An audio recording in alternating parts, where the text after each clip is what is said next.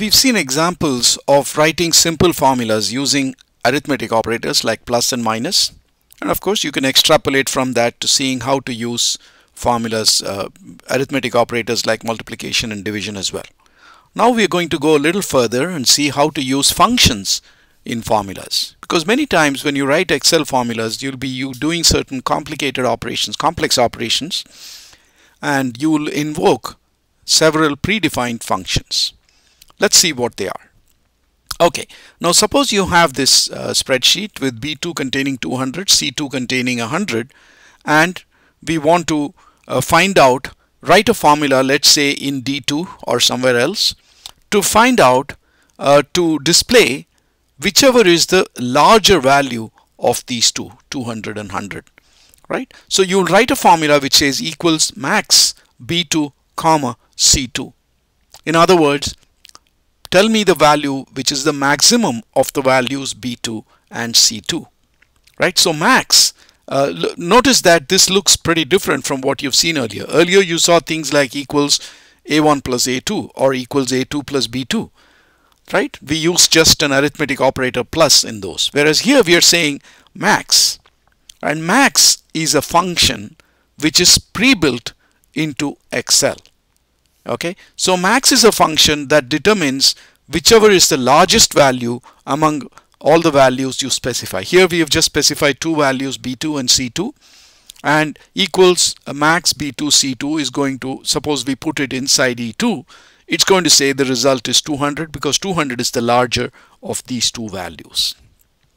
Okay, so max is the function, as I've already pointed out. The way you enter it equals max within parentheses B2 comma C2. Okay, so here max is the name of the function, and always when you're using functions you will have the function name followed by an open left parenthesis, and then you've got several values that you put inside the parentheses, and these individual values are separated by commas. So in this example this function has two arguments. These are called the function's arguments, right? So that is like a function is a black box. You put in values into the function and out pops a result. Okay, so B2 and C2 are the arguments that you supply to the function, and of course you separate the arguments with commas, and then you finish off the argument list by the closing parentheses. Okay, so that's what all functions would look like. You'll have a function name, parentheses, several arguments. In this case there are only two arguments. You may have a function that has only one argument. That is also possible. We will encounter examples of those. Or you may have a function that has 5 arguments. Uncommon, but we will see that in all the examples we do. Many functions will have 3 or 4 arguments, and then you'll have the closing parentheses. Okay, so examples of functions would be equals max B2 comma C2. Then you could even say equals max 10 comma A1, right? The difference between those two is here 10 is a literal number and this is a cell address. Or you may have 3 values equals max B3 comma B4 comma B5. Okay, so the max function has some inputs and it outputs the largest argument provided. Okay, so the number of inputs could be any. So you've got 2 examples in which you have 2 inputs, 2 arguments or 2 inputs, and 1 example in which you have 3 inputs. You could have an example in which you have provided 10 inputs, and shortly we'll see how we can even provide 1,000 inputs to the max function. Okay, it might feel like it's going to be a laborious task typing all those 1,000 addresses, but there's a different way of doing it. Okay, so think of a function as a box into which go several inputs and out of which comes an output, one output. Okay, and the inputs are what we called earlier as arguments. Okay, some food for your brain. So suppose you're given this spreadsheet, and suppose you write this formula equals max 150 comma 20 comma B2. Okay, it doesn't really matter into which cell you put this. So if you put this into a particular cell, what will that cell display? Okay, so take a look at it, think about it, determine your answer, and then continue the video. Okay, so you're saying max 150 comma 20 comma B2. Okay, of course the result is going to be 200 because 150 and 20 are direct values we have given, but B2 contains the value 200. So we are now effectively saying maximum of 150, 20 and 200. Of course the result is 200. Okay, equals max B2 comma C2 comma D2. Okay, I assume that you pause the video and you're continuing it, and of course the result is going to be 400 because that's the highest value among B2, C2 and D2. So it's as simple as that. Important point. Now this function gave us the maximum value of the argument supplied because this function is called max, and the max function just does that. It computes the maximum. So what the result of a function is going to be depends upon what function you're calling, right? And which is dependent on the name of the function. So the name of the function and the arguments that you supply to it will together determine what output you get.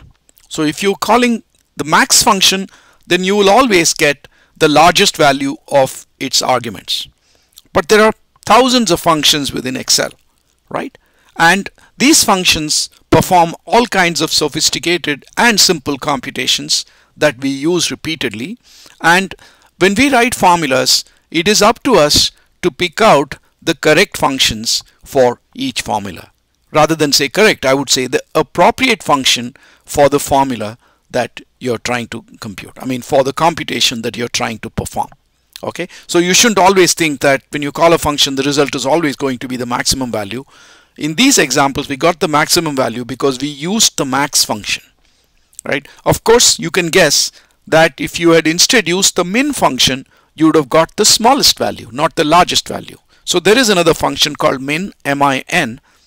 And incidentally, notice that I have written the function name in uppercase, but Excel functions are not case sensitive, right? So you could write the whole function name in lowercase, or you could mix and match upper and lowercase letters. It doesn't matter. In fact, you will notice that Excel automatically converts all your function names to uppercase anyway. Let's do something a little more complicated.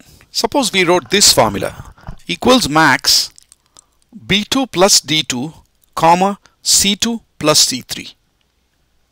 Okay, so pause the video and think about what the result would be, and then continue to see if you got it right.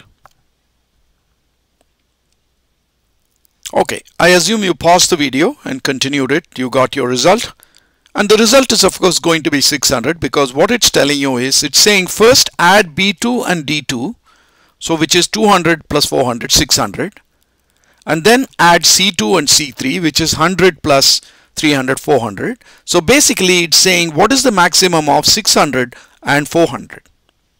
Okay, so remember that when you pass the arguments to the function, to any function, you separate the arguments by commas, right? So the first argument is B2 plus D2, the second argument is C2 plus C3.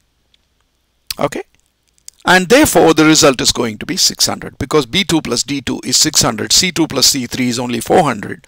So the maximum of those two is 600, right? So that's another important thing, that when you're supplying arguments to a function, the arguments can be literal numbers or literal text depending on the type of function. So it could be a literal value, or it could be an address, or it could be a formula.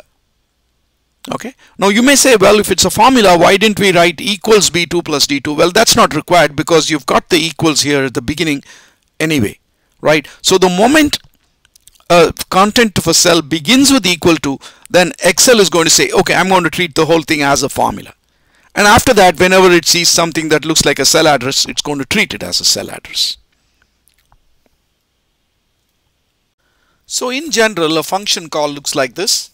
So I'm just putting in placeholders within angular brackets. So you'll say equals, and then you'll put some function name. Right now we've looked at only one function called max.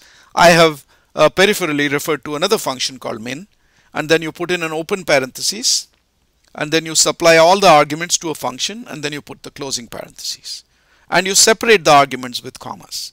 Okay, like I've already mentioned, there are functions which have no arguments, and you can have a function with 1,000 arguments or 1,000,000 arguments. Okay, and we will shortly see how you can have functions with so many arguments. Okay, so that's what a function call looks like. Function name, open parentheses, arguments if any, closing parentheses. That's a function call, of course preceded by an equal to. If you don't put an equal to, then Excel doesn't know that it's a formula and everything else changes.